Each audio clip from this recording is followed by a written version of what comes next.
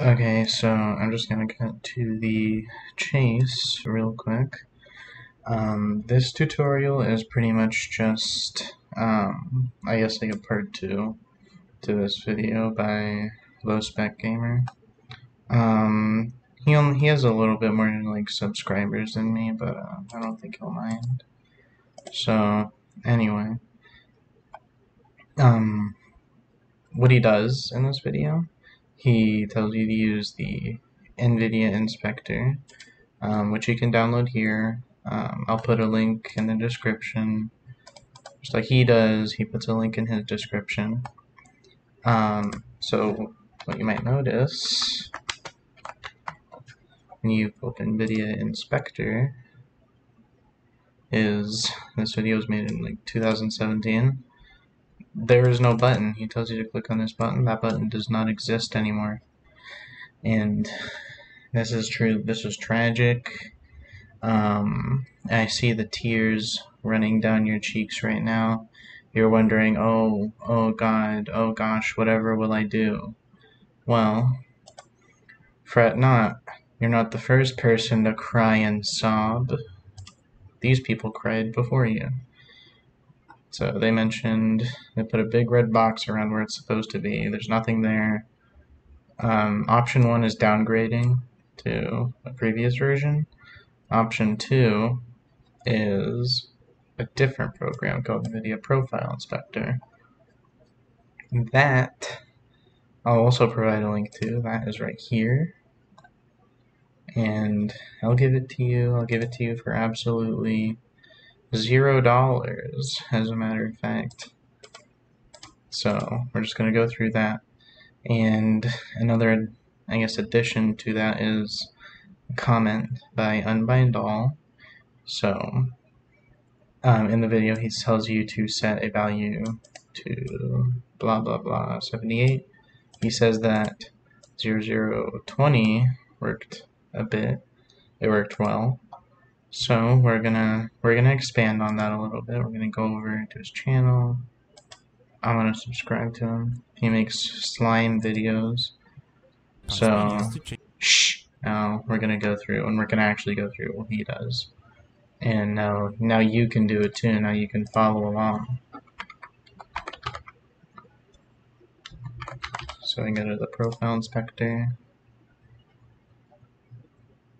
Wait for that to open. Remember, we don't have the best PCs, so we're gonna go here. We don't want to go through a bunch of menus. We don't want to go to a bunch of menus. We're efficient people. We go Dark Souls, and then we remember which game we care about. It's Dark Souls 3. I say we care about it because Elden Ring hasn't released yet, and none of us played the network test because we don't have good computers here. So something it just tells you to do is maximum pre-rendered frames set to 2. I didn't notice much of a difference in doing this, but you might. So just keep that in mind. The thing that's actually important is an anti-aliasing, transparency, super sampling.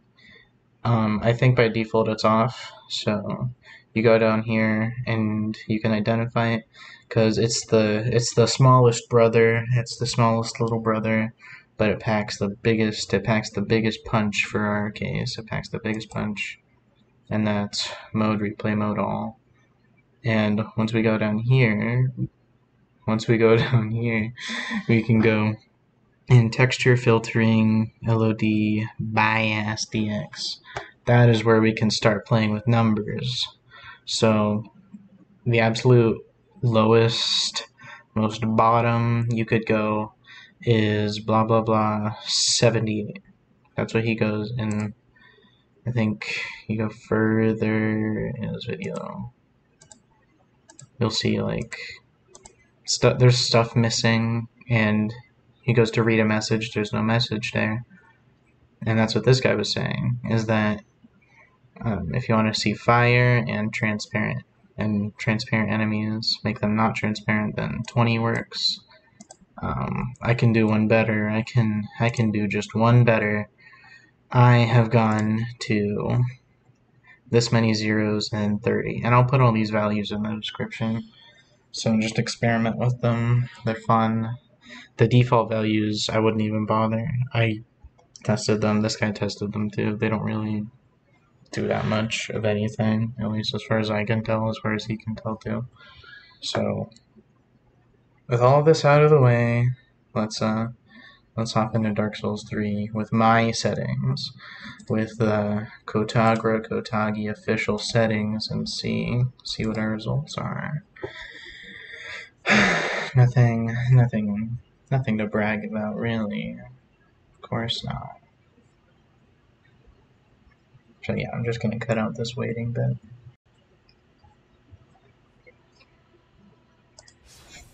Alright, so first I'm gonna go to Firelink Shrine on one of my characters. Just for the sake of showing off Firelink, because you're in Firelink the most, and Firelink is probably the laggiest area in the whole game. There's probably somewhere that's laggier, I'm trying to think of it, but I can't waste too much of my brain power on something that I can think about later. So, welcome to Firelink. We have all the boys here. Oh, and you can see that you might have missed it. You might have to pause the video and go back, but yeah, sometimes your legs, sometimes there's just rainbow stuff. It doesn't really get in the way. It just looks kind of funny, so I wouldn't bother with it. So if real quick we drink a little, we have some refreshment. We can see my preference.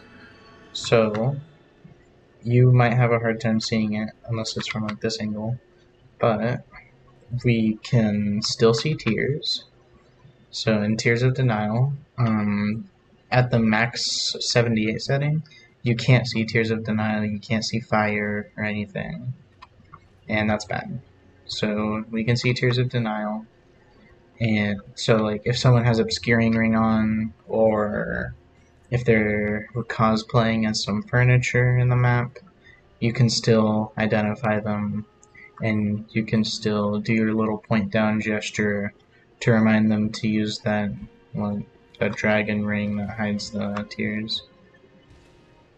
Other than that, with my setting, the fire that's on the ground, like when the dragons breathe fire and there's fire on the ground, that still doesn't show up. But that doesn't happen too often, from what I know. So it doesn't. I haven't had any issues with like not being able to see something. So I think that's mostly it. Just one more thing to show off that I cannot show off in a timely manner on this character.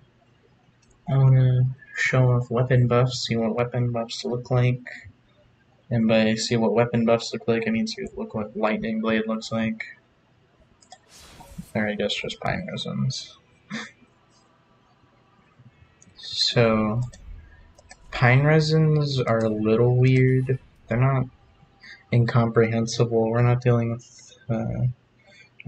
with Lovecraft here, but if I can just stall for a little longer while we're getting through a load screen, then I'll be able to show you for myself.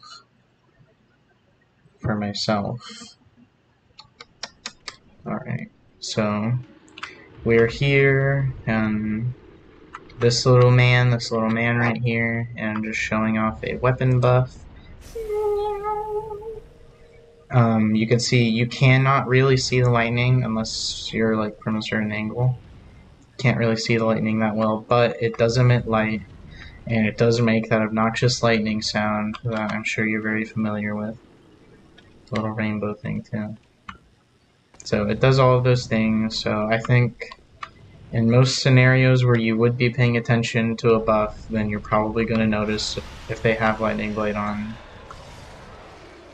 And yeah, that's really it. I feel like if you die because you couldn't see the buff here, and you would have seen it if you didn't have this on, then you probably would have died anyway, so it's not that big of a deal.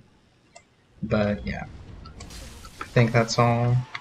Got to show a little fighting action. And there you go. And anyways, that was my tutorial on how to get the deep battle axe. Thank you for watching, and I'm out.